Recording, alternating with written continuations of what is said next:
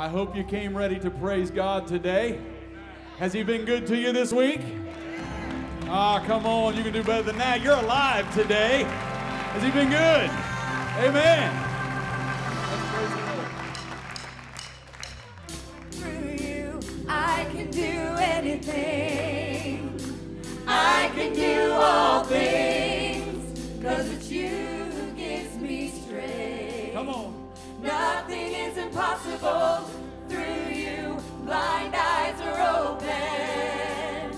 Strongholds are broken. I am living by faith. Nothing is impossible.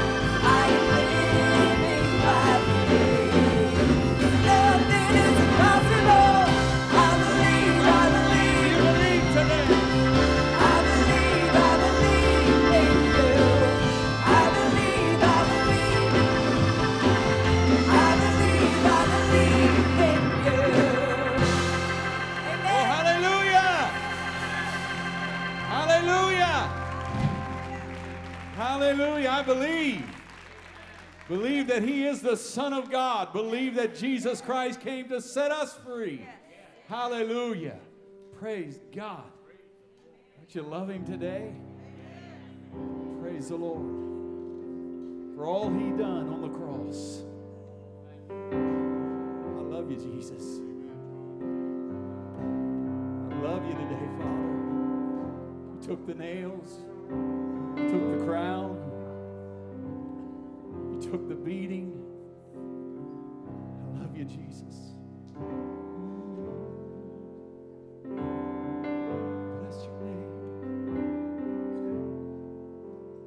I hear the Savior say, thy strength indeed is small. Child of weakness, watch and pray. Find in me thine all in all. Jesus paid it all. All to Him I owe. Sin had left a crimson stain. He washed it white as snow.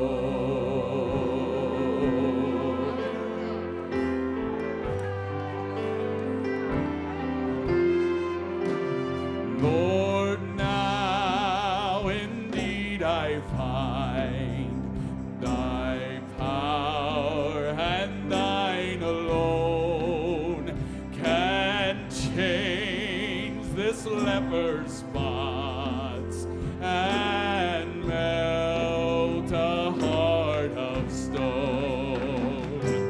Jesus paid it all. All to Him I owe. Yeah. Sin had left a crimson stain. He washed it white as snow. Oh, thank you, Jesus. I'm white as snow today. Are you thankful this morning that He's washed your sins away? Hallelujah, Jesus. For nothing good have I, whereby thy grace to claim. I'll wash my garments white in the blood of Calvary's Lamb. Jesus paid it all. All to Him I owe. Sin had left a crimson stain. He washed it white as snow. If you're glad this morning that He's cast your sins as far as the east is from the west, you need to give Him a shout of praise in this place today. Oh, hallelujah! Hallelujah! Praise the Lamb of God. And when before the throne I stand in Him complete, Jesus died my soul to save. My lips shall still repeat. Come on, sing it. Jesus paid it all. All to Him I owe. Sin had left a crimson stain. He washed it white as snow. Sing that again. Oh, Jesus paid it all. You're really thankful.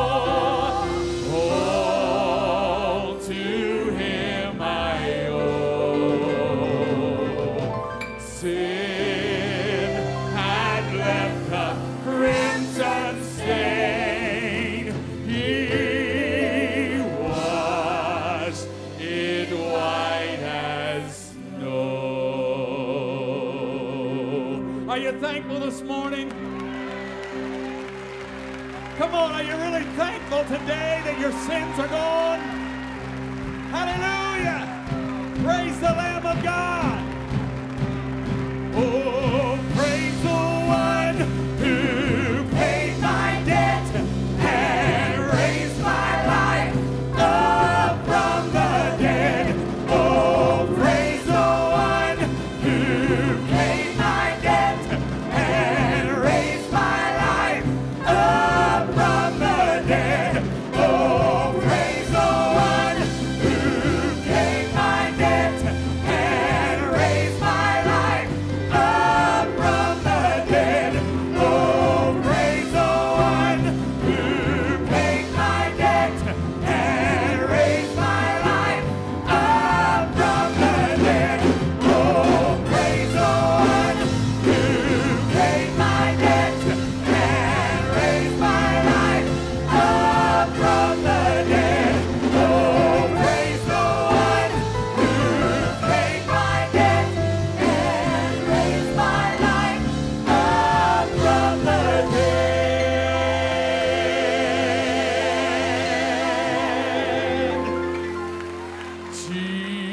Jesus paid it all. Oh, to him I owe. For sin had left a crimson stain, but Jesus was. I said Jesus was.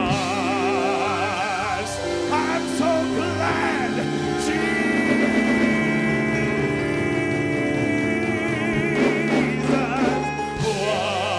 was my sin.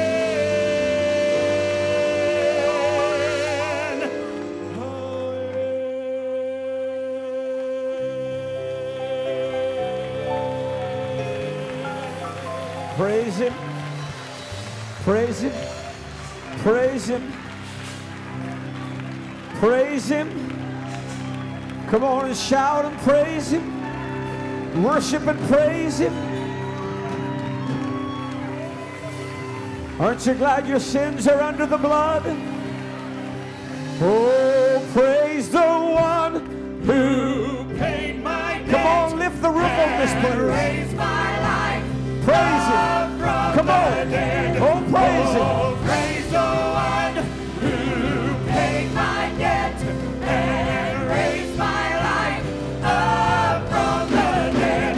Oh, praise the one Hallelujah. who paid my debt and raised my life up from the dead. Oh, praise the one who paid my debt and raised my life up from the dead.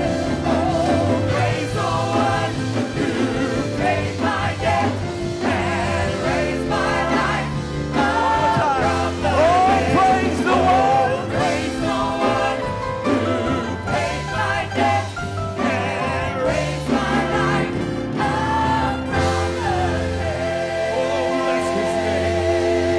Oh, bless his name. Oh, bless his name. Oh, bless his name. Bless his name. Hallelujah. Hallelujah.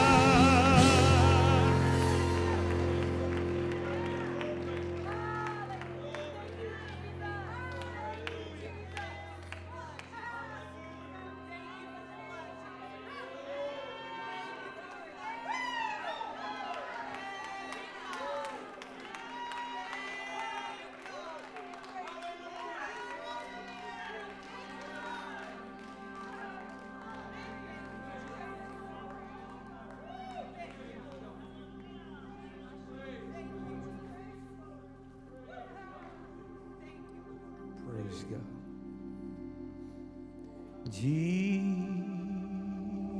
Jesus paid it all.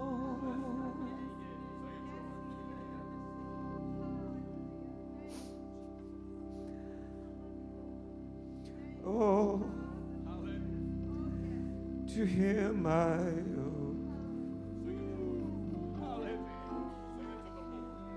Sin had left a crimson stain. Jesus, you washed this old sinner white as snow.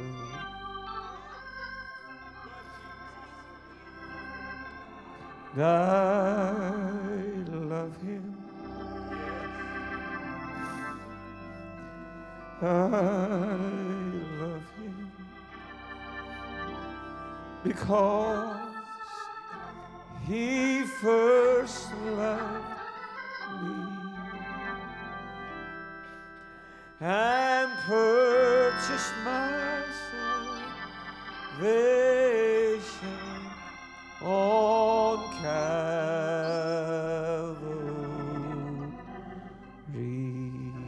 I'm just taking a moment to worship him. I don't even know you're here. Don't care about it. I'm just worshiping him. Just let me do it. My mama used to sing this song, my sins are forgiven.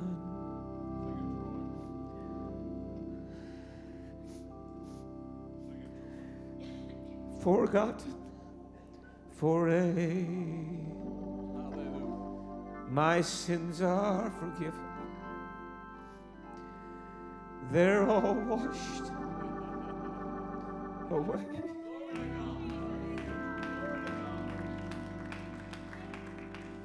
He forgot all my sin there at Calvary. He forgot all my sin, but he remembered me.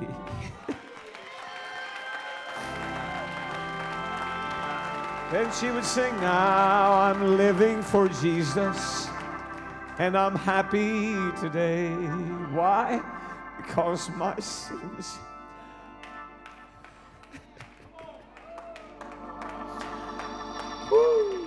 are forgiven. They're all washed away. He forgot all my sin there at Calvary. He forgot all my sin, but he remembers me. Go ahead and praise him. Praise God. Praise God. Praise God. Praise God.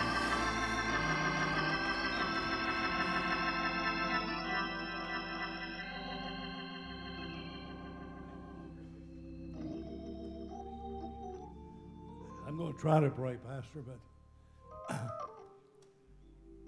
Todd sang that Jesus paid it all. Just took my breath away. Because I remember what I was when Jesus found me. And he went to a cross to pay for me. How could we ever get over that? You can't describe it.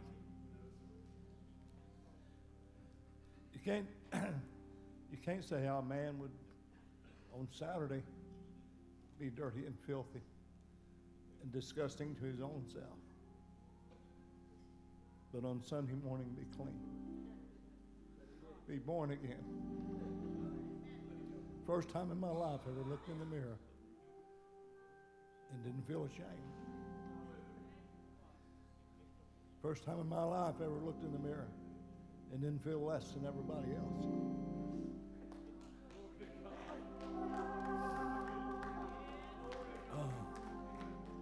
Father, I thank you so much. God, I don't have the words to say to be thankful for what you've done for me. And dear God, I know that you've done it for so many others. All those, dear God, that will accept you, will you do that for them? And Father, we thank you for your many blessings. Dear God, your provision for me through the years has just been unbelievable. You've always been there. And dear God, I pray this morning that folks would realize that you're there for them. Dear God, I pray for every person in this sanctuary, every person in the sound of this voice. Dear God, I pray that you'd bless them. Help them, Lord, to know that you're the great provider. You're the great Savior. You're the great one that can do everything for them they need done. Father, have your way in this service today. Dear God, bless Pastor as he brings the bread of life. Dear God, and help us, Father, not to only be hearers, but be doers of your word. Father, have your way in every part of the service, and we'll give you praise and honor in the precious name of Jesus. Amen.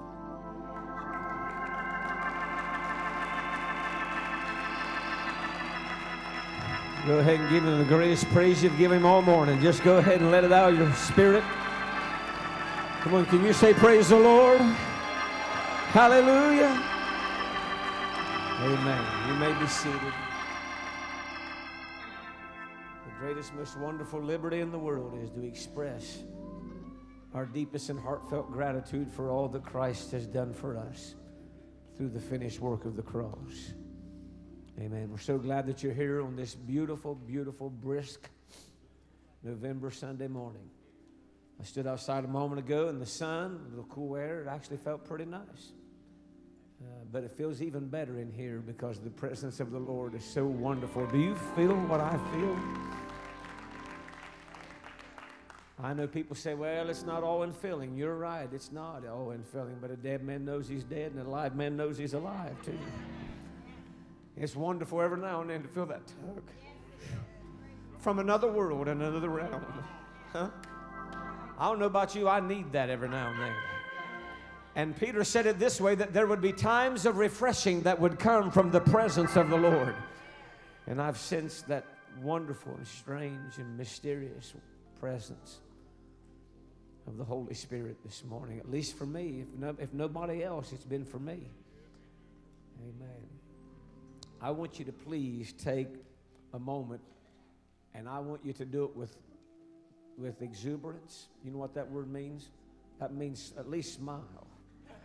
And I want you to, with exuberance, welcome our online congregation. Let them know we're glad that they're with us today. We welcome Life Change Media Church. We're so thrilled, so honored to have you as a part of our church, right where you are, wherever you may be. Maybe you've stumbled across us, or someone told you about us and you're here for the first time. Or maybe you've been attending online for some time and you would like to find out a little bit more about us. Or maybe you're interested in being a member of the Life Change Church Media Church. And I want you to text the number on your screen. Give us your name and address, and we're going to send some information to you and contact you. And you can get to know us a little bit more, and we can get to know you a little bit more. And isn't it awesome how God can couple our faith together, and we can accomplish some great things for the kingdom. And the Holy Spirit can work here and there, wherever you are. And I believe God's doing something incredible in this last final hour of human history, and you and I are going to be a part of it. Congregation, let them know one more time. We love them, and they're part of us. And maybe you're here for the first time in the sanctuary, right here. Or maybe you've been here for some time and you want to find out how you can get more involved with our church. Text the number that's on the screen right now. That is a text line for our church, and we will contact you. We'll be in touch with you. And thank you.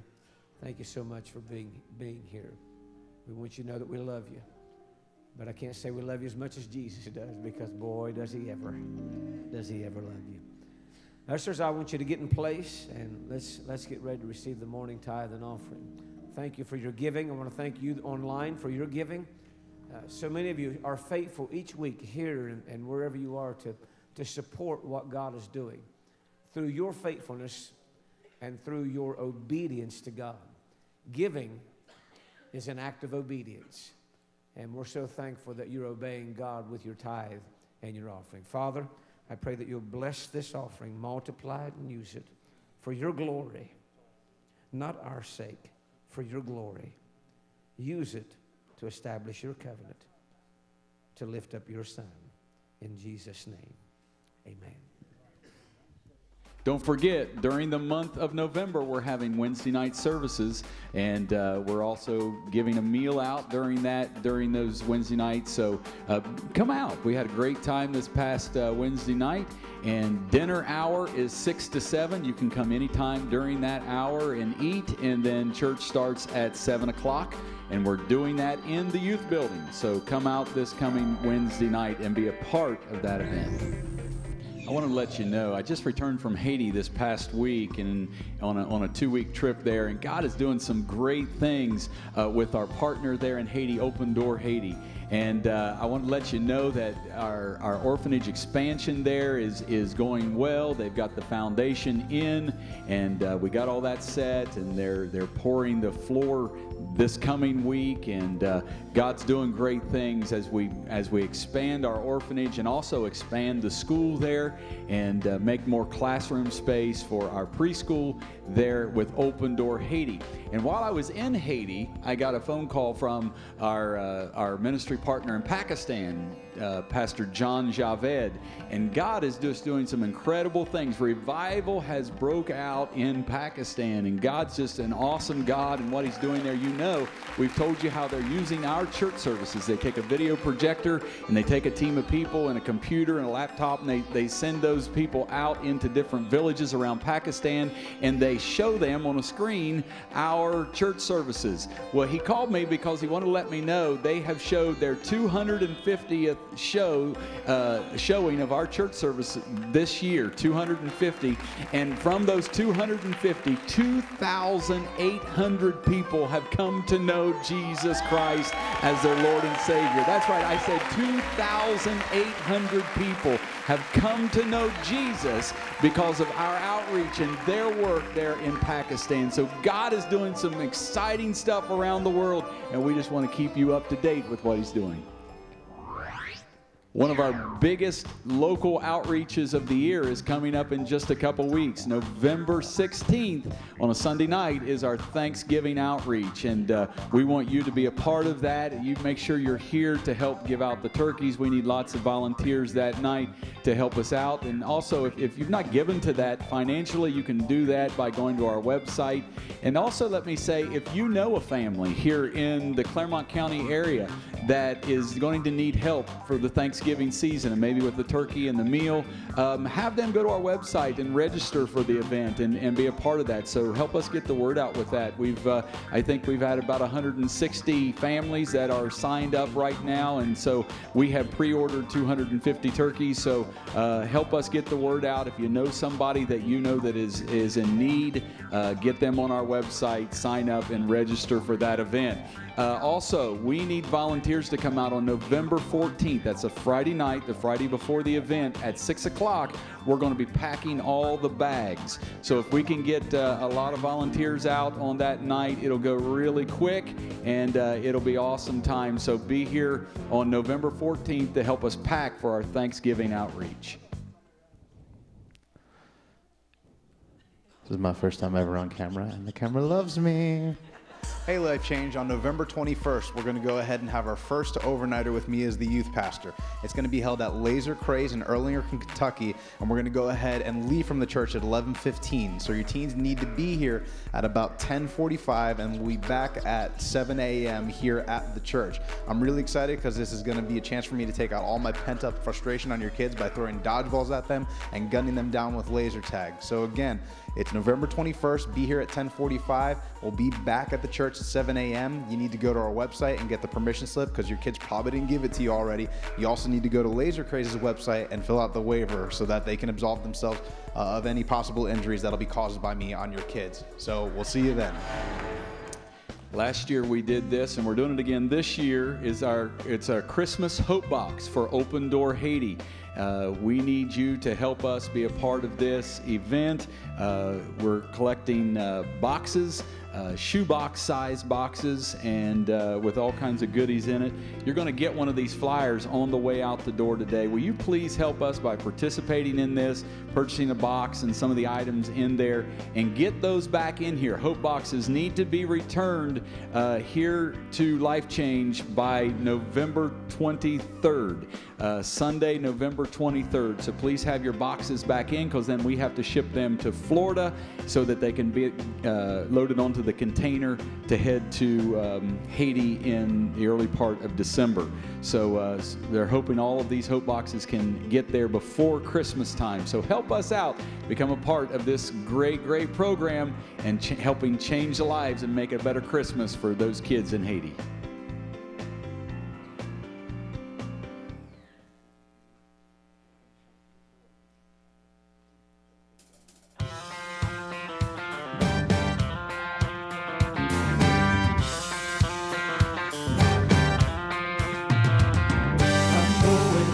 Jesus in the twinkling of an eye, and I made my reservation for a mansion in the sky. I may not know the moment, or I may not know the day, but I know that I'll be leaving when he calls his church away.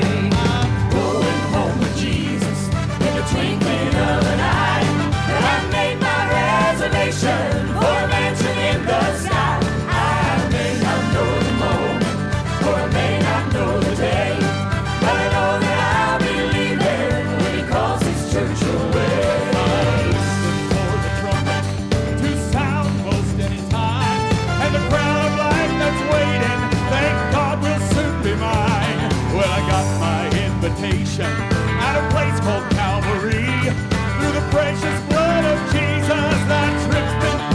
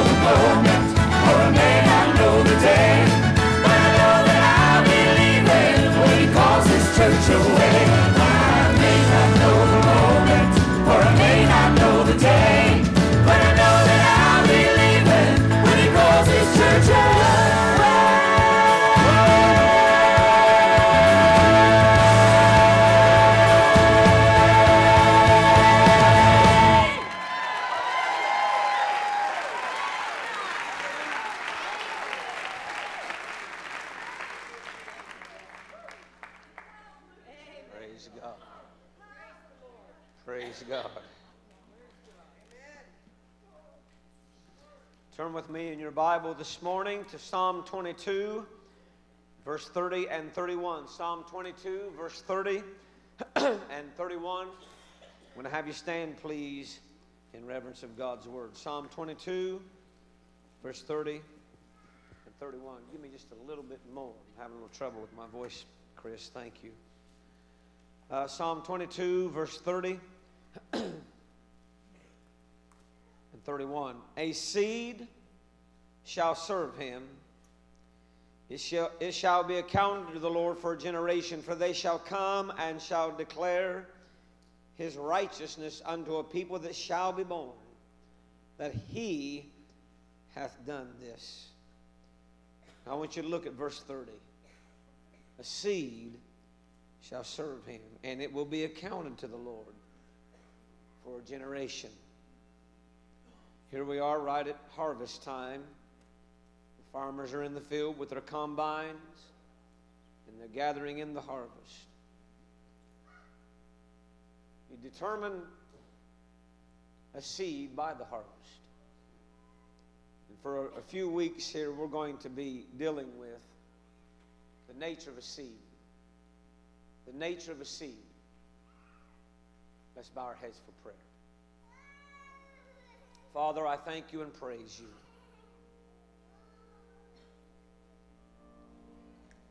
for this people that have gathered today. They're your people.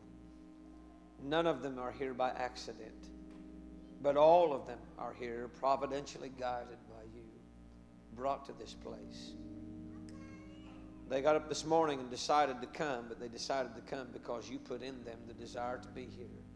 They're here by your grace. And I pray that each one will be receptive to your word. God, would you break up the fallow ground of our heart? Would you plant deep within us that which you want inside of each of us? Help us to be that which you want us to be. We look to you and trust you and believe you. In Jesus' name, amen. Amen. You may be seated. The wise man said in Proverbs 30, there is a generation that curses their father and does not bless their mother. There is a generation that are pure in their own eyes and yet are not washed from their filthiness. There is a generation, oh, how lofty are their eyes, and their eyelids are lifted up, pride.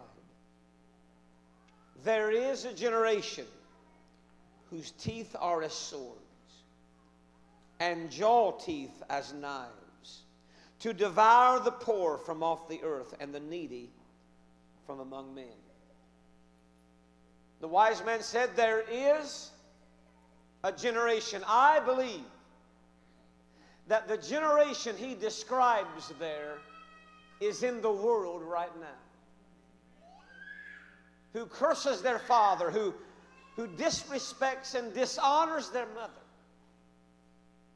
who are pure in their own minds and in their own right, but yet God says you're filthy, who are lofty in their thinking and pride rules and reigns their hearts, who will chew you up and spit you out the moment you don't agree with their position and their ideas.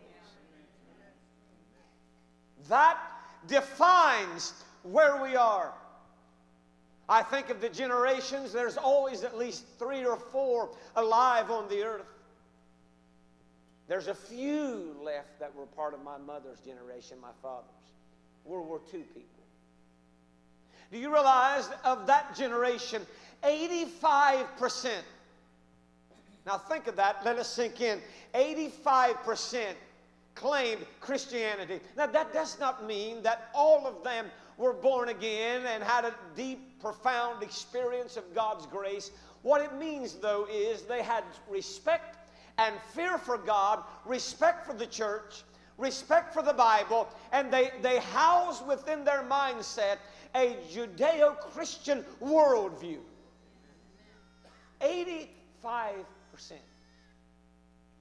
If you back that down to the baby boom generation, my oldest brother Bob, his generation, 55% of them claim Christianity.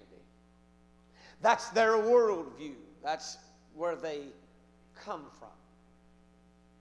A biblical principle that kind of guides their morality, you could say.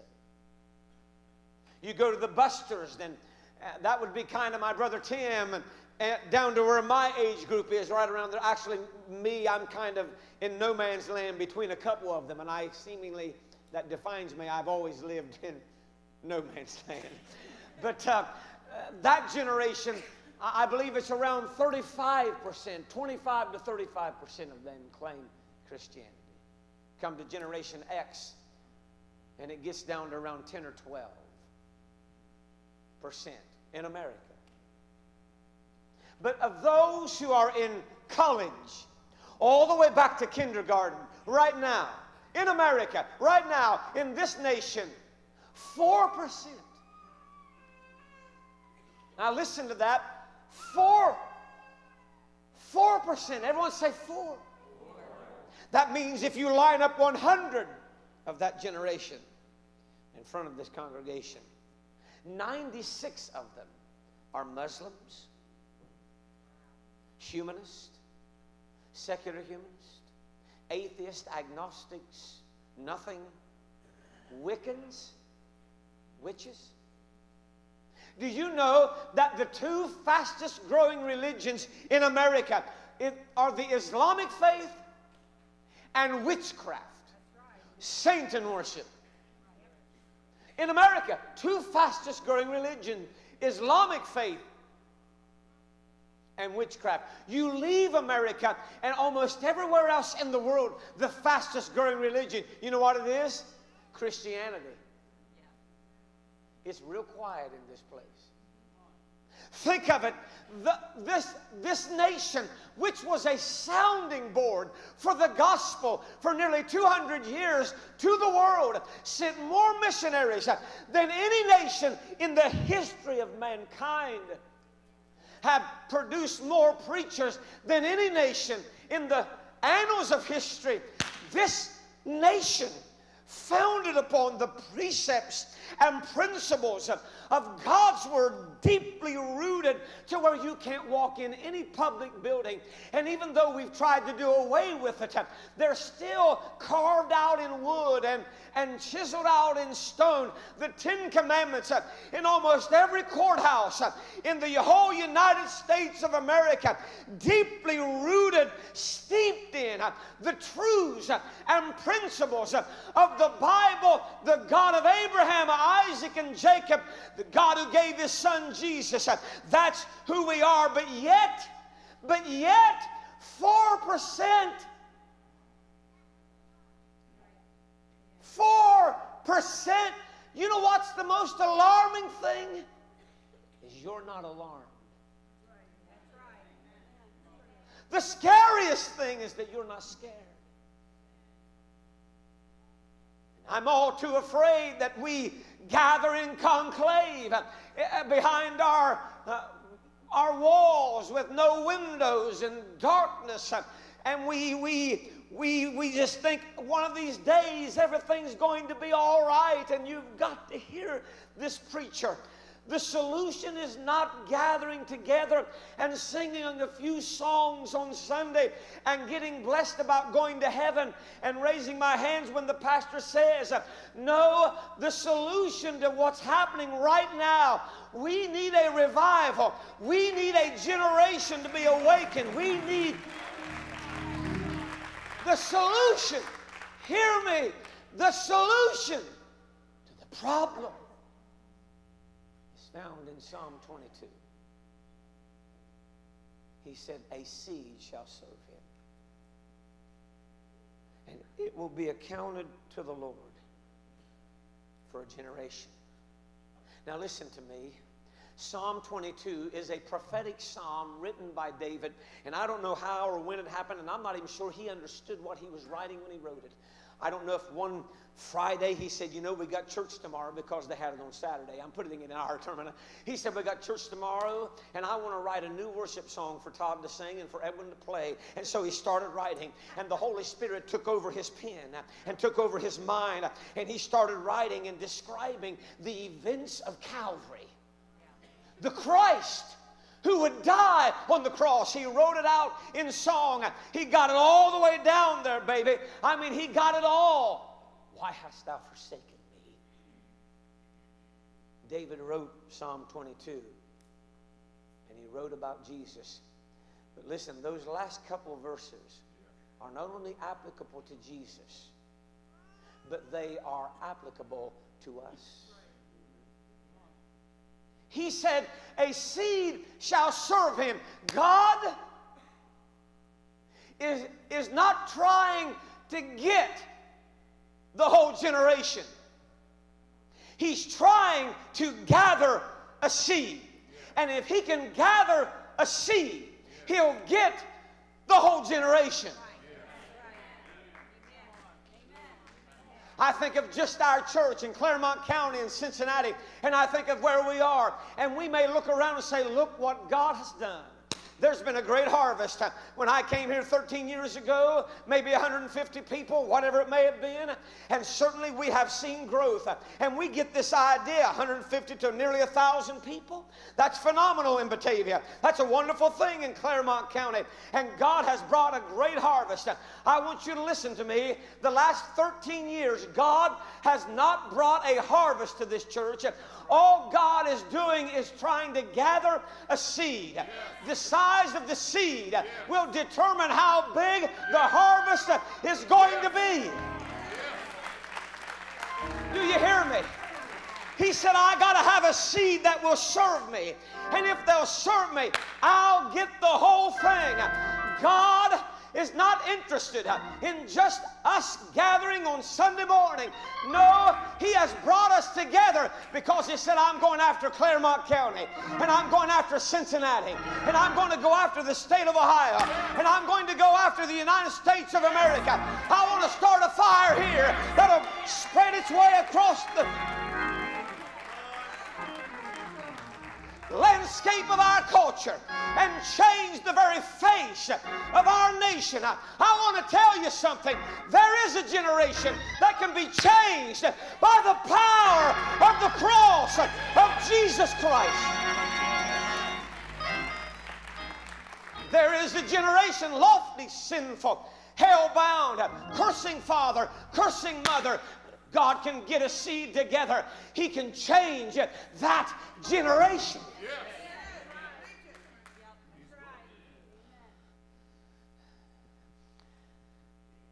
I don't know what you signed up for this morning, but I hope you didn't sign up for a short sermon, because I didn't come with one. What I did come with was a message from heaven, a message from God. I did not come with a sermon at all. This morning when I got up in the 8:45 service, I didn't know what to say. I prayed all week. Asked God, what do you want me to say? I don't have anything. I want to tell you this morning, the Holy Ghost has filled my heart and filled my mind, and I got something to say. This is not a man talking, and I hope you can look beyond my personality and look beyond the frailty of my flesh and look beyond Troy Price Ervin and say, there's a man from heaven. He's got a voice from God. He's got a word from God, and that's what I've got for you this morning. Open your eyes, open your ears, open your heart, and get ready, because God is about to do something in this building that's going to change Claremont County. I believe it. I believe it. He said, a seed shall serve him. How does a seed serve God? By doing what a seed does. You don't serve God how you want to serve God. You serve God by the nature of how God expects you to serve him. And the way we serve God is doing what a seed does. What is the nature of a seed? Well, I'm going to work a little bit today, because I am a construction worker. And I'm a farmer, and I till the ground, and I work with shovels.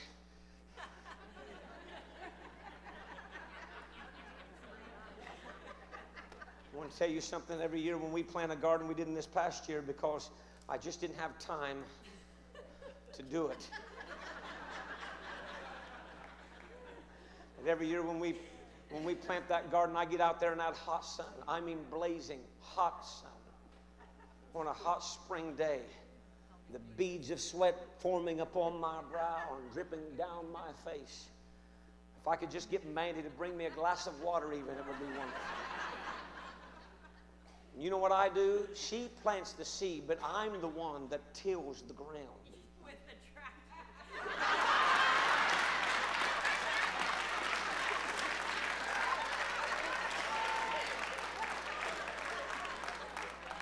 You have any idea how hot it is riding that tractor? I ought to bring Mandy up for this part.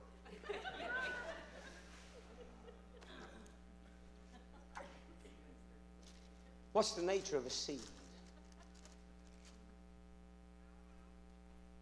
The nature of a seed, first of all, is to die. Jesus said, except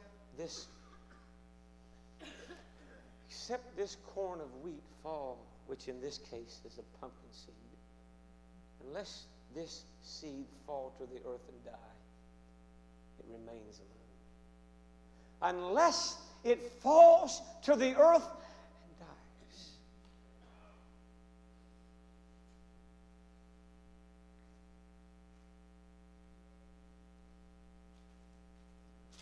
Nature of seed.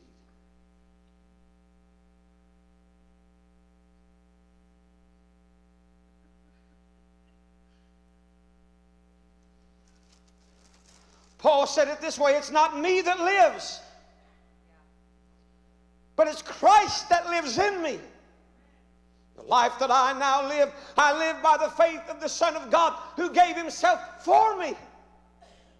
We've changed that verse around in America in the church. Now it's not he that lives, but me. And the life that I live by the appeasement of my own flesh. I just preached something right there. Hear me? Paul said it's not me that lives, but he.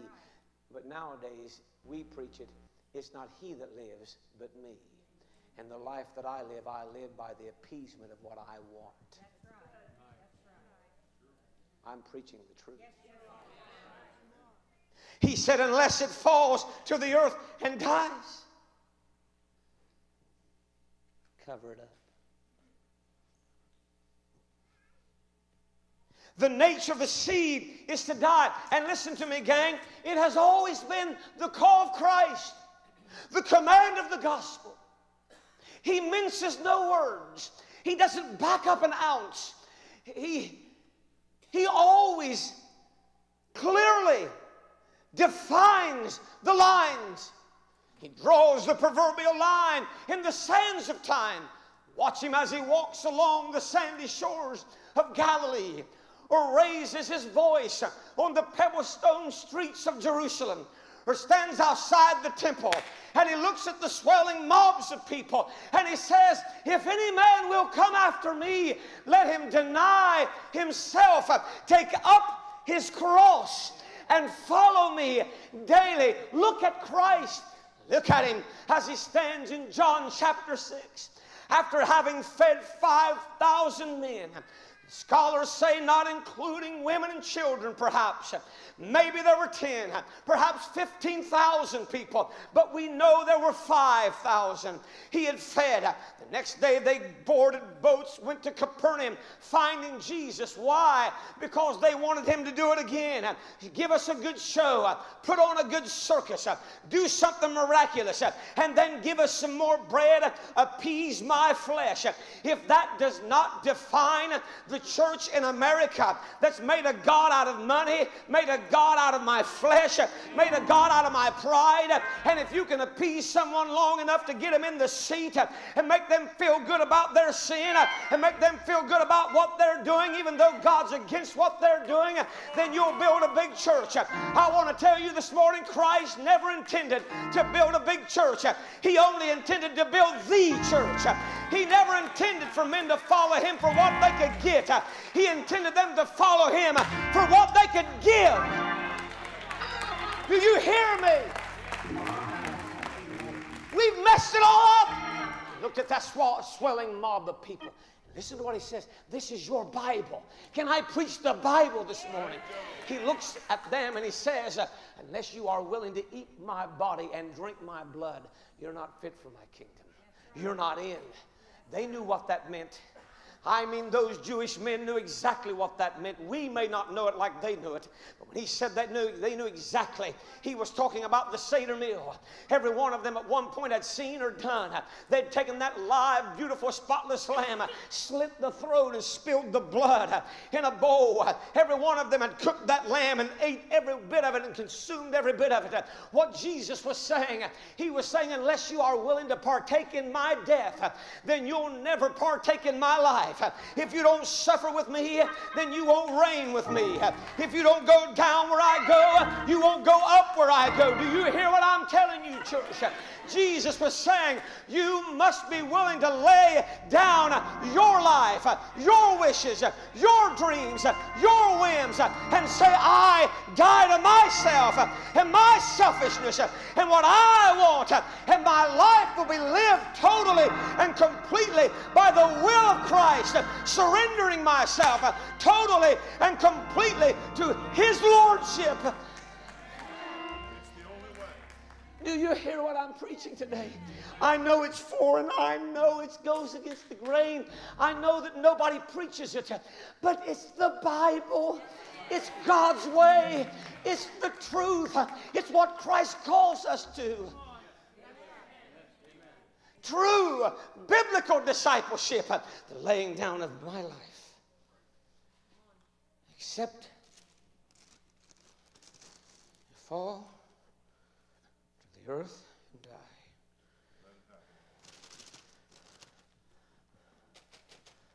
That's the church.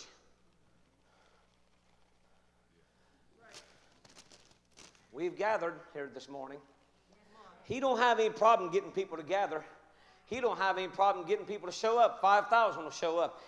God has no problem gathering seed, but he's having a real problem getting it to get out of the bag and on the dirt. Having real trouble getting that seed to die. Are you still with me? Real trouble getting that seed to say, Lord, my life serves one purpose.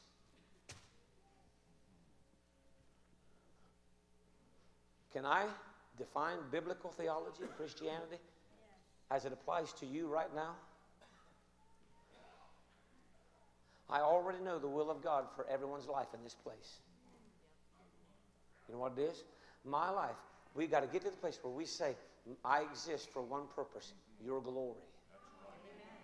Period. Your glory. Whatever that means for me, wherever I end up living, whatever life I have, I exist only for your glory. See, that's a far cry from humanism and self-helpism in the pulpit today. That's a far cry from someone being on national TV saying, listen, all God wants is for you to be happy. Baloney.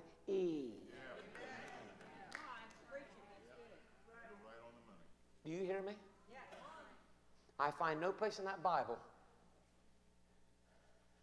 I find a lot of places where it says to be happy, but isn't it funny? He defines happy as brother teaching here on Sunday nights. You might want to show up. He defines happy as poor in spirit and broken and empty and blessed. Happy are they that are poor in spirit. Happy are they that are hungry and thirsting for righteousness. Happy are they that are persecuted. Happy.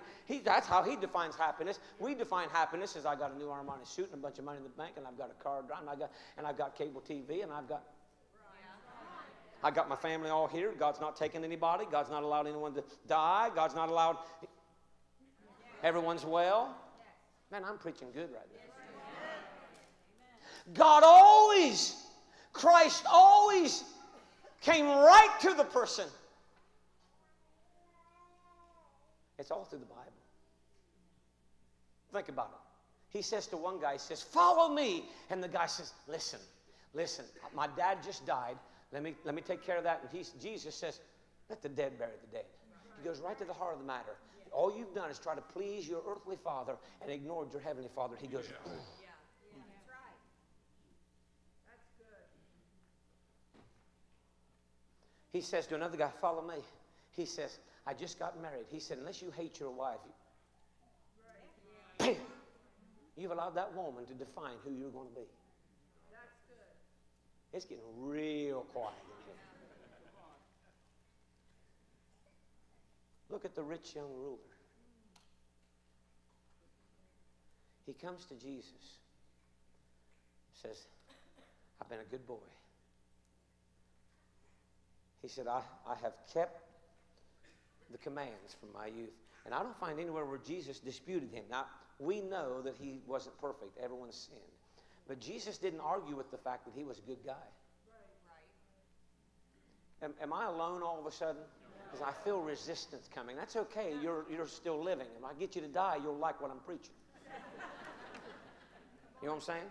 It's hard. You ever try to kill somebody? I'm not saying I have. I'm just...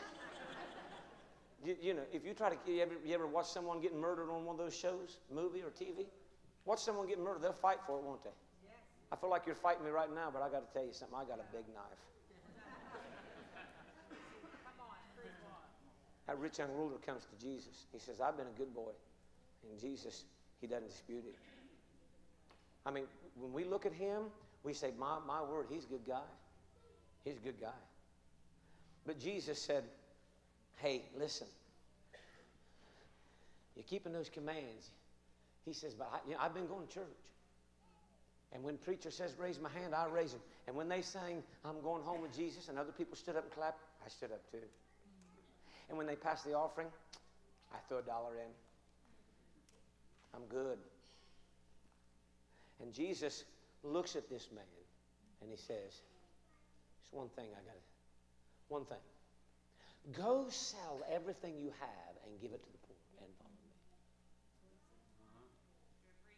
me. Oh. Go. Isn't it interesting how Christ always goes to the heart of a man? The guy drops his head and he walks away sorrowfully. There's a couple things here. One, it's powerful as it screams out of the scripture what's not there. And what's not there is Christ did not run after him. He did not beg him. He did not coax him. He did not coddle him. He did not say, well, I went for too much. No, he did not go after him. He let him walk away. And you need to get a hold of the fact that the sovereign God we serve will not beg you to love him. He won't beg you to give your life. He always goes right to the heart, Tom. Sell everything you had. And we use that to say it's wrong to have money. No, the problem with that man wasn't the fact he had money. The problem was the money had him. Yeah. I want to ask you, look at me, what has your heart? You that are online, what has your heart? Christ has a way of going right to the heart of a man. And you know why he does it? Because Christ, every time he talked to someone about following him, you know what he would do? You're going to like this. He would take their breath away from them. I mean, the guy's breathing. I've kept this law, I've done this, and I've done that. And he's breathing, and all of a sudden he says, you just like one thing, go sell everything.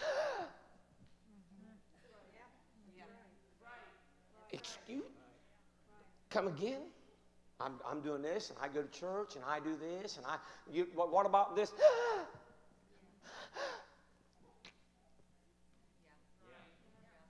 He always has a way of taking your breath away from you. That's what he did with the man that wanted to bury his dad. Let the dead bury. Oh, such a statement. Hate your wife.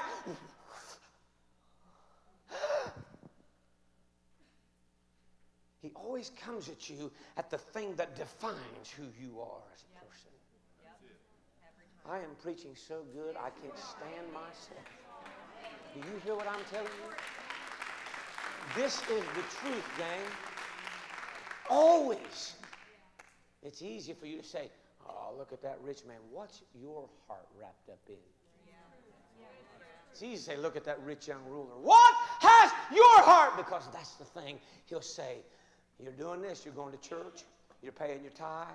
You're saying amen to the preacher. You're getting involved. You're being an usher. You're sweeping the floor. You're shaking hands. You're helping little kids in the nursery. You've even changed some poopy diapers. You've done it all at church. You've done it all. But then he says, what about, boom, and he punches you.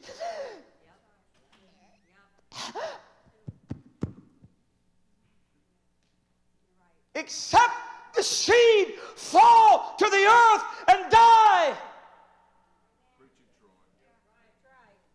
He was saying to that young man, die to yourself. Die to what makes you tick. Die to what gives you your strength. Die to what puffs you up. Die to that thing that defines who you are as a man or as a woman. Die to that thing that you always revert back to. Die to that thing that gives you steam inside your heart. Die to that thing that you give allegiance to. Die to that thing that you bow to. Die to that thing. Man, I'm preaching to you. Die to that. He says he'll punch you right in the gut. He'll go right to the heart. He'll attack you right where you are. He'll bring his word and it'll pierce all the way to the marrow of the bone. And he'll say, what about this? For some it could be religious pride.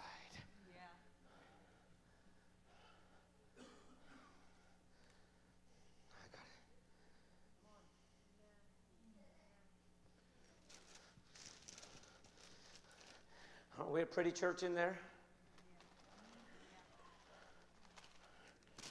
Boy, I love to go to church and hear Ervin play the organ.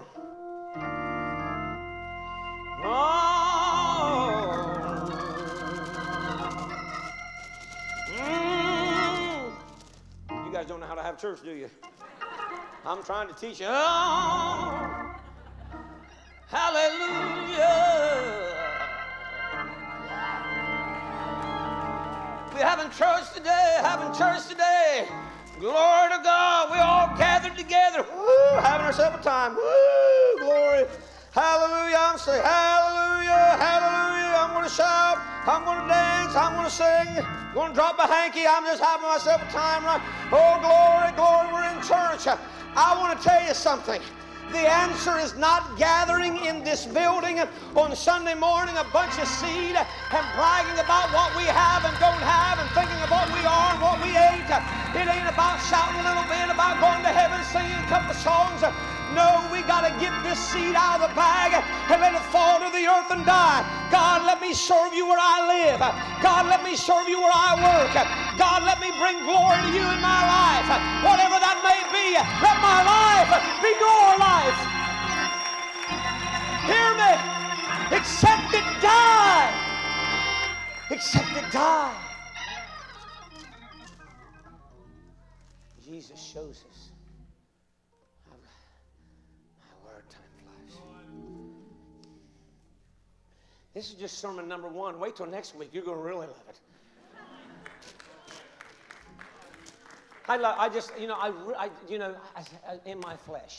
In my flesh, I pray, God, sometimes let me preach the pretty stuff that people like.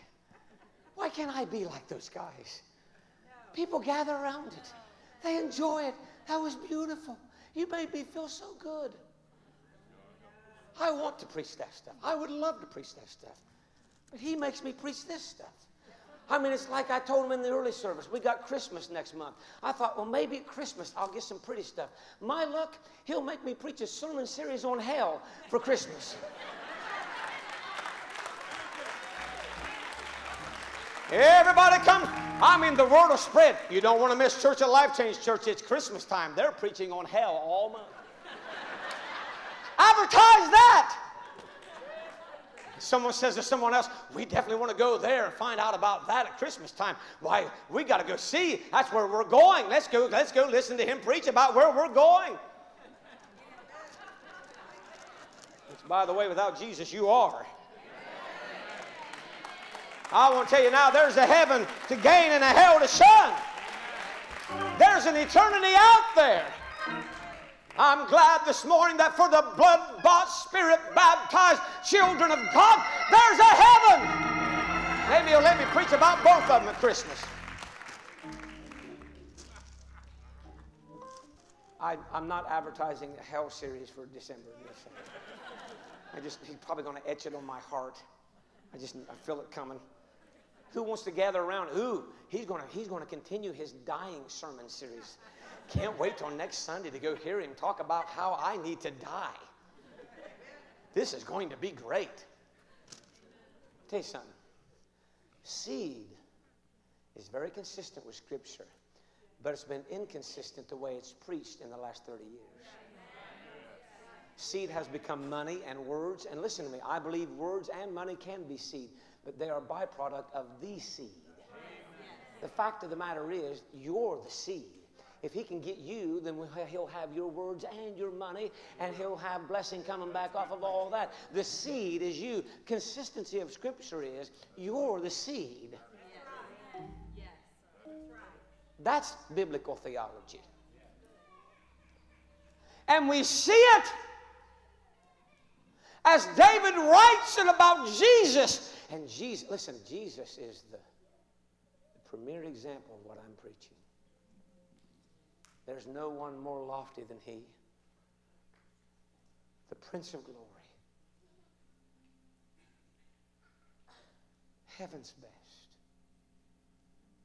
The glory of heaven. The brilliancy and effervescence of God himself embodied in the second person of the Trinity.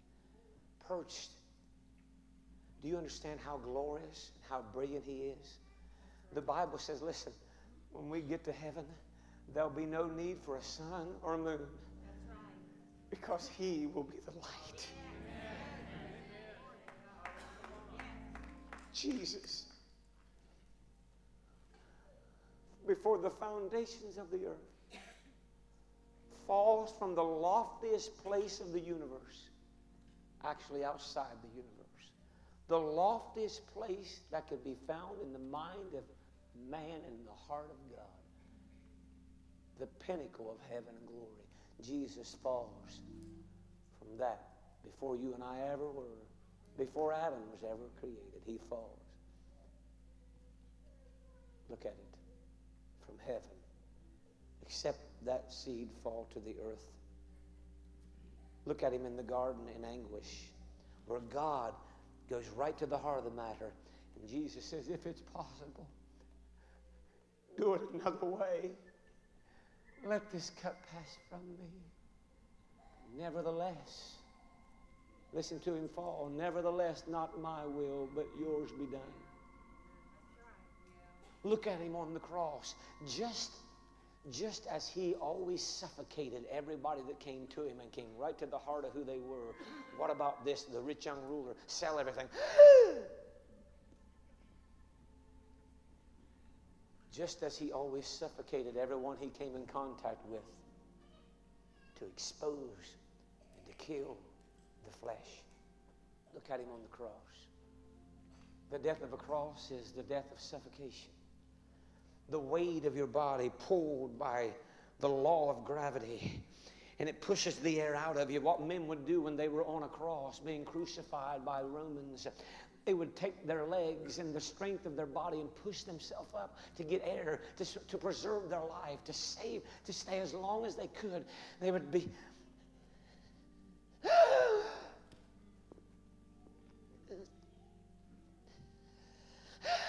they would weaken.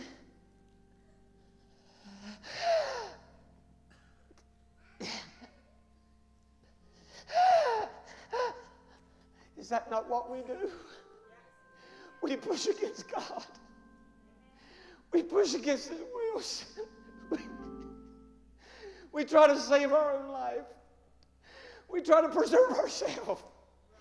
We get angry at God when He takes what we love. We get angry at God. We push against it. We push. I don't understand God, but we push. When they came to Jesus,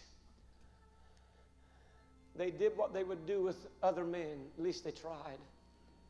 To speed up the process, they would take a blunt object and bust the legs of those that were on the cross to where they could no longer push. All they could do was submit, lose their air, and suffocate and die when they came to Jesus to speed up the process. They didn't break His legs. You know why? 2 reasons. One, the prophet said, not one bone of His body shall be broken. And you listen to me, when God says it'll be that way, you better mark it down. It'll be just how God says it. But you know why else they didn't break His legs? They didn't have to. He was already dead. When He got on the cross, He did not push. He did not rebel. He did not go against. He did not try to save His life. He submitted, surrendered, and gave it. He even said in John chapter 10, nobody will take my life. I will lay it down of myself. Listen to me. Look at me. Lean in and hear me. God will never take your life. He only accepts you giving it. Hear me? And Jesus fell from the pinnacle of glory all the way down. The light of heaven to the darkness and sinfulness of man. The purity of God to the impurity of flesh. All the way down. He fell. Died. Paul said he would be the first fruit of many. We're all here today because of that. And He looks at us and He says, you do the same. Fall to the earth and give yourself to my will. Say, God, I'll be what you want me to be.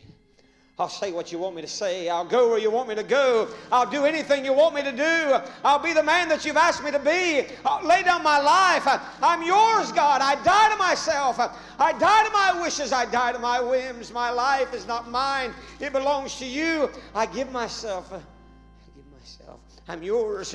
I'm yours. Take my life, God. I give it all. I give my breath. Heart. Use me for your glory. Use me for your glory. Whatever it means, if I live 5 years or 50 years, they all belong to you. Take my life and let it be consecrated, Lord, to thee. Take my hands, take my feet, my mouth, my eyes. Take it all. Take it all, God. I give myself. Take it all, God. I give you, take it all, God. Use me to reach Claremont County. Use me for your glory.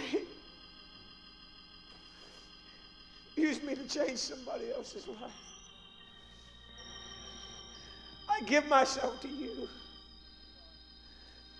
I'm yours, God. Everything that I am, everything that I'm not, everything that I ever hoped to be, everything that I'm, God, it's all yours. Fall to the earth and die. And ladies and gentlemen, that is the gospel. That is the gospel.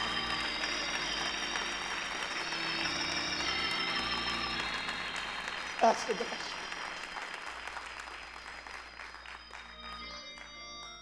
Or that mother that lost her young son, or that daddy that lost his young daughter, or whatever it may be. And you say, God, I give my all to you. Your glory is what mattered. For the man that was successful and gave it. for the guy that had talent and gifting to do anything. He says, I'll preach.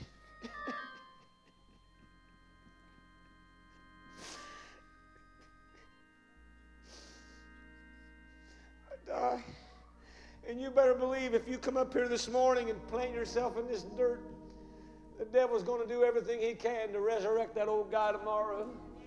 Paul said, I got to do this every day. It's Monday, Lord, and I'm yours. I got to quit preaching. I never planted the garden in a suit. I don't know that I've ever planted the garden, but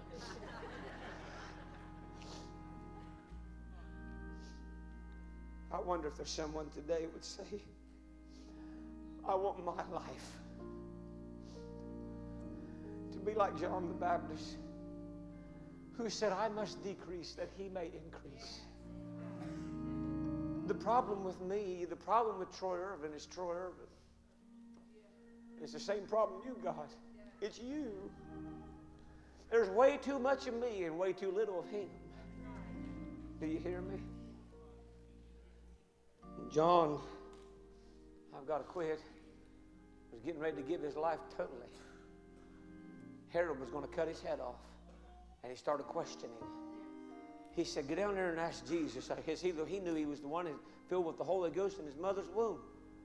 He leaped inside his mother's womb. He knew Jesus, but he said, I'm getting ready to die now. Get down there and ask him, are you the one? Or should we look for another? And they went to Jesus, John's disciples, and said, are you the one?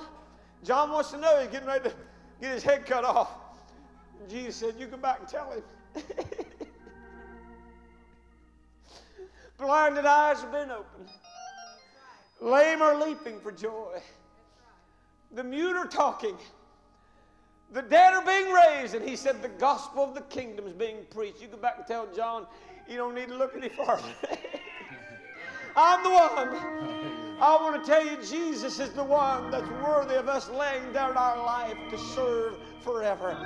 If the seed will serve him, there's only one way to start serving him, and that is to give your all. And maybe you're here today and you say, preacher, I know you preached a long time, but the Word of God has touched my heart, and this morning, without a moment's hesitation, as he starts to sing, even before I have you stand, I wonder who would get up out of your seat and say, I'm going to come forward, and I'm going to present myself and say, Lord, here I am. I give my life to you totally. I get up from where I am in front of this crowd, and I don't care what anybody thinks of me. I'll be yours, God. I'll be your man. I'll be your woman. I'll be your boy. I'll be your girl. I want your life to define my life. Who would get up right now and say, I give myself to you, Jesus. My blessed Savior, I surrender. How about today? Lord, I surrender all. I'm yours, God. How about it, Daddy? How about it, young man? You belong to God and you belong to you.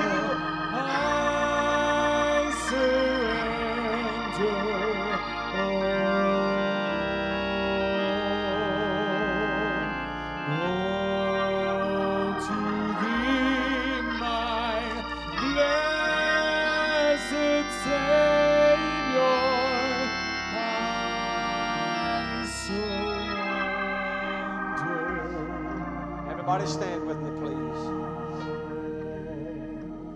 You may say, preacher, look at me, generations.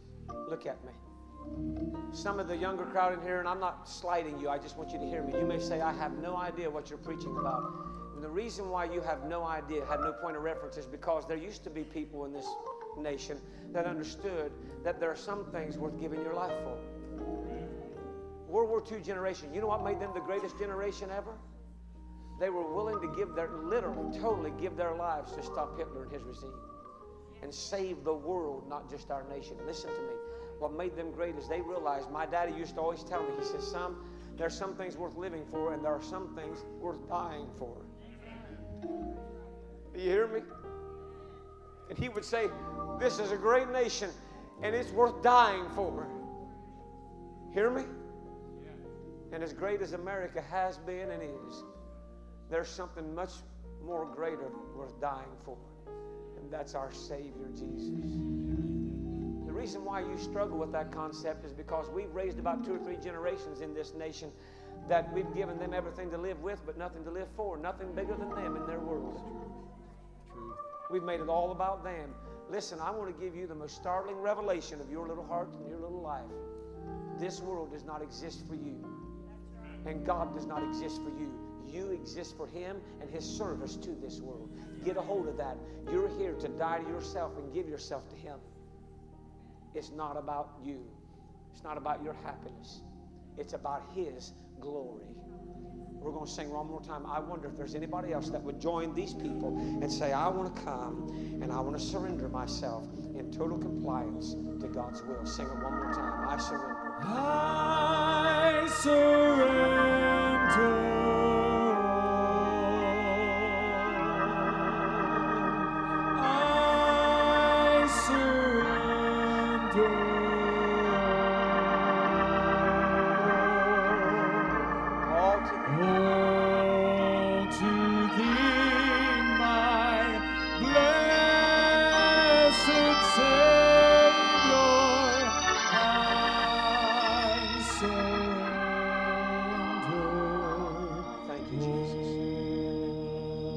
There'll be some of you that would like to gather in. I'm going to pray with you and bless you and go. I want to ask you 2 things. Number 1, do you love me?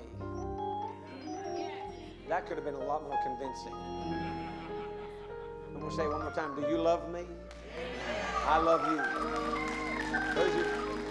Hey, if you're online and you love me, just type it and we'll type back because I love you too. Something else I want to ask you. When you come back next week, you need to hear the rest of this series.